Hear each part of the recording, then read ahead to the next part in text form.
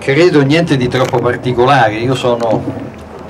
Don Paolo, ovviamente sempre, da un anno vescovo ausiliare della diocesi di Roma, quindi il Papa mi ha fatto questo scherzo circa un anno fa di volermi come suo ausiliare. Noi siamo una squadra, diciamo un gruppo di vescovi che aiutano il Papa, che è il vescovo di Roma,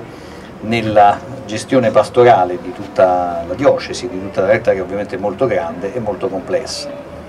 La mia storia personale nasce tanti anni fa, ovviamente nasco in borgata sulla via Casilina, poco distante da Tor Bella Monaca. Poi nel 97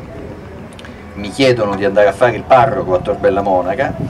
e dopo altre due esperienze di viceparroco in altri due quartieri. Ricordo ancora l'esortazione dell'allora cardinal vicario Ruini, Camillo Ruini, che mi chiamò, e Tor Bella Monaca ancora faceva un po', come dire, non dico paura, ma insomma, dice, ma quando mi disse guarda, ho pensato che tu andrai a fare il parroco, dico, ero abbastanza giovane, dico, e mi guarda e mi fa, ma non ti preoccupare, come con quell'accento romagnolo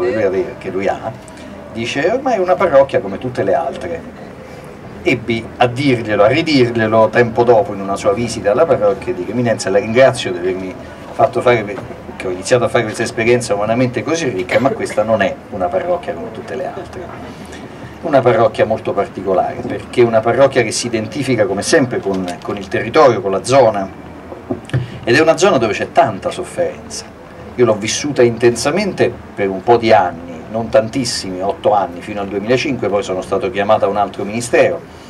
il seminario, fino appunto a un anno fa che sono stato chiamato appunto a fare il vescovo,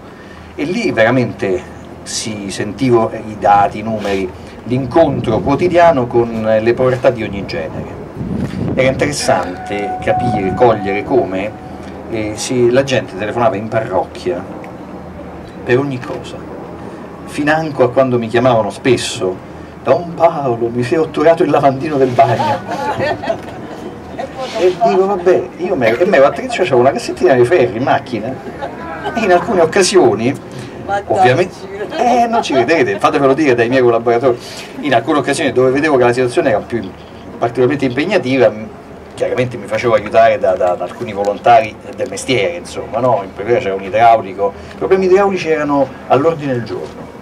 allagamenti, eccetera, perché chiaramente gli intensivi popolari non è facile gestirli, no? Chi li gestisce, eccetera, eccetera. Comunque c'è un'esperienza umanamente molto, molto ricca,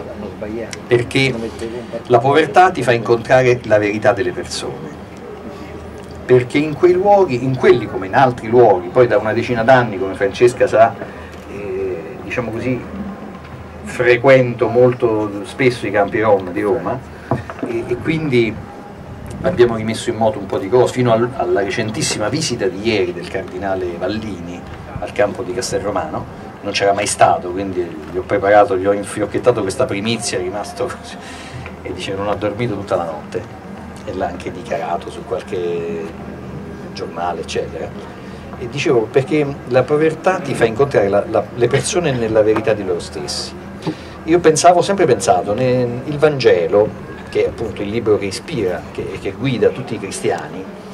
e nel Vangelo Gesù definisce